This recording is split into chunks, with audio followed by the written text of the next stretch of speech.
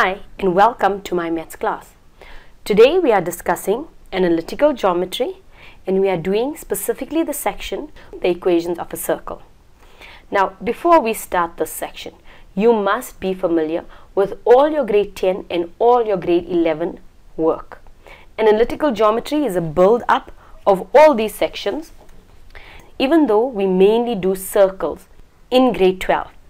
In the final exams, you'll see that they test you from grade 10 work to grade 12 work. So when you are given that analytical geometry so much percentage in the final paper, remember it includes grade 10 and grade 11 geometry. Now, the equation of a circle with the center 0, 0 is x squared plus y squared is equal to r squared. Now the whole aim is to always get r squared. So they can ask you the equation in two ways. They can tell you, get the equation of the circle if r is equal to 7. Now in the equation, you need r squared. So if you are given r, all you have to do is say if r is equal to 7, then r squared is equal to 49. Therefore, the equation of the circle is x squared plus y squared is equal to 49. And you are done. But remember, when we're doing this, they're telling us get the equation of the circle. If r is equal to 7, we are specifically working where the center is 0, 0. Therefore, we could use x squared plus y squared is equal to 49.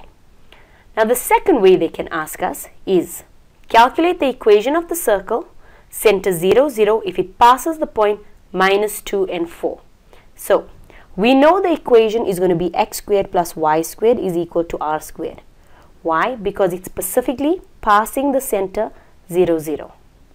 Now, our aim is to get r squared. That's what we want to solve. We simply substitute x and y is equal to r squared. So, we have r squared is equal to 20.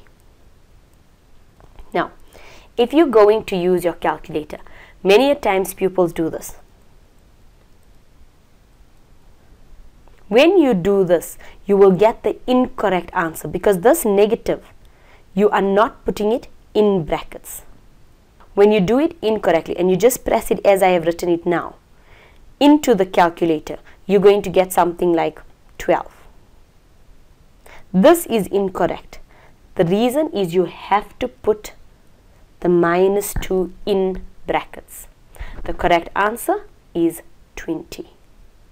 Now, the question is calculate the equation of the circle. So, even though you've calculated that r squared is equal to 20, you have to rewrite it. X squared plus y squared is equal to 20.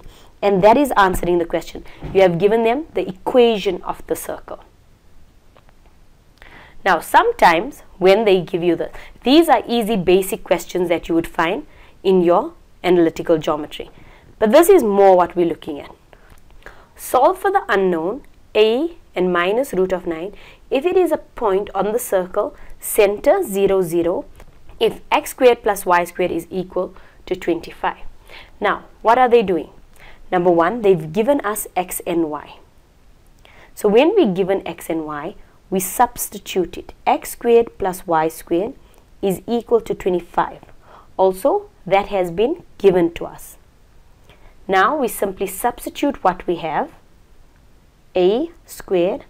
Now, minus root of 9. Remember, I'm squaring it.